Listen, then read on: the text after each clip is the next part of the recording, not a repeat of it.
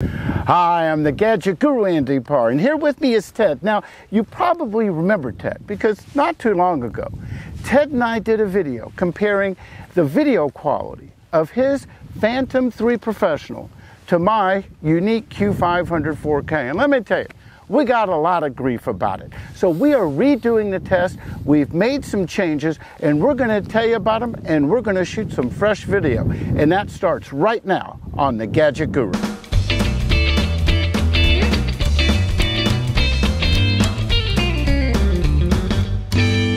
Okay, as stated, I'm here with my buddy Ted. And by the way, let me give this guy a plug.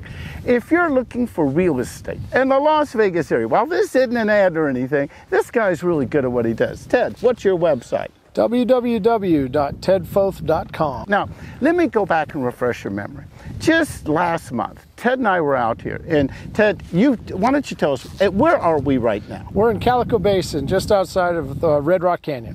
And let me tell you, we could not pick a nicer day to fly. We are getting some breezes. It's about 6 knots. Everything is looking perfect. Well, what happened a few weeks ago?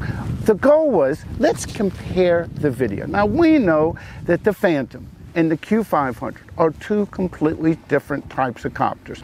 Their size different, they fly different, but both of them have the ability of shooting extremely high res, UHD, 3840 by 2160 video. Well, you also probably know if you've shot video through a copter, you really don't know what the video looks like until you get it at home on your computer. Well, Ted and I did some exercises. We went out and we hovered. We did 360s. We flew around. And when we came back to look at it, it did not look good. Now, there's a lot of critics online, and some of them brought up some pretty valid points, some of them not so valid. Somebody brought up the point that when Ted first started his copter, he had the gimbal guard on. And let me tell you, I went back, and that's the great thing about shooting at this high resolution. I zoomed in on it. They were absolutely correct. Now, would that have affected the gimbal performance? Well, I don't know, but we're going to give this a fresh start. Also, the camera settings. What we're doing today, we are, to do a comparison, we're not using filters. We're shooting everything in auto. We're shooting at the same resolution, as stated, 3840 by 2160 at 30 frames per second. Now, Ted, once we saw that video, and we both agreed that it was shaky. When we got into the hover, it just wasn't looking good. It wasn't smooth. Everything was kind of out of whack. I know you went to Drones Plus. I did. And tell me what they said. They did a complete check of the copter, the gimbal, the padding, the blades, the video performance. They said the copter was in perfect shape. Okay, so... And this copter's never had an issue. I mean, okay, now, on the settings, you got top-tier advice on that. You spoke to... Romeo Dersher from DJI, and went over my settings with him, told him what we were doing, and he gave me some new suggestions on the settings. Okay, so right now, you and I are on the same page as settings. So absolutely. Here's what we're going to do. We're going to slide the chairs out of the way. The camera's rolling. We're going to do 2 parts today. We're going to see how long it takes us to get in the air. We're going to fly. We're going to get out there. We know that DJI is faster than this Yuneec model. But we're going to go in and do that. We're going to do a hover and do side-by-side comparison, same altitude, same conditions. Then we'll do a 360. Then we're going to do something, and this is what's coming up in part 2. Ted's never flown a Yuneec Q500 4K or really anything other than the Phantom. It's been a year since I've flown a Phantom, and that was the Phantom 2 Vision Plus, although I do have a Phantom 4. Well, I've ordered it. Let's see if it's, probably by the time this video is up, hopefully that thing will be in my hands. So let's go on and get started. Let's get her set up. Ted's going to be over here. I'm going to be over here. We'll probably move the camera a little bit. Enjoy.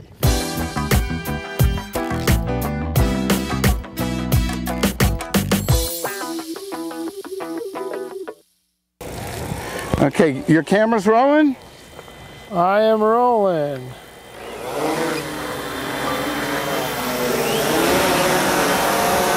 Okay. We're going to sit and just hover for a moment.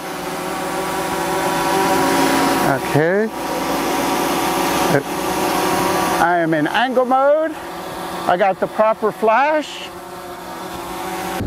Okay, I'm at 175. You want to go in and do a 360? Slow one? You got it. Yeah, a very slow 360 to the left. You see where I am, so I see mine. I don't see yours, but that's all right. Okay, look at the blue sky just above the peak. I got you. Let's do as slow as you can go. Counter. To the left. Okay, let's cue the music.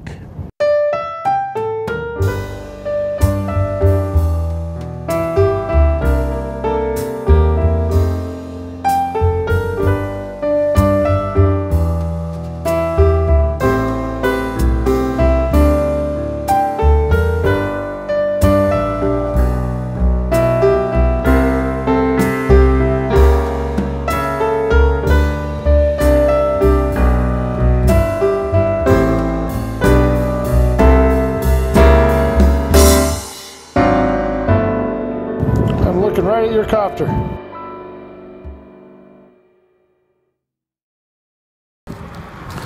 Okay, let's just let her hover for 30 seconds. All right, it's hovering.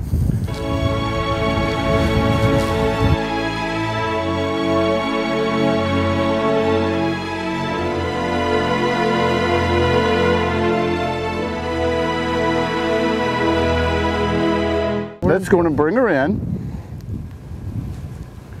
FAA card. Well, as you can see, that while we were doing our hovering in our 360s, I don't say we're interrupted. We had law enforcement from the Bureau of Land, what we call that BLM. Okay, going to come out here. You know, we're out here in the desert. There were some questions whether we could fly. The guy's great. He said we could go in and continue what we're doing, but what's the outcome of this for you in the future coming out here? You shouldn't fly in the BLM. Okay, so this is the last time you're going to see images from us, but he did say we could go in and complete our mission for today. Now, here's what we're going to do now. Now, as you know, you just saw the video comparing. We won't have a chance to see it till after we get on our computers till later. So it is what it is. But what we're going to do now, Ted has never flown a Typhoon or any other copter other than your Phantom. I haven't flown a Phantom in at least a year, and although I do have a P4, you know, en route at some point, we're going to flip-flop copters. We're just going to talk now. We're going to get his impression of what it's like to fly this copter, and we're going to get my impression of what it's going to be like to fly a Phantom after all this time. And I've never flown a P3. So stay tuned.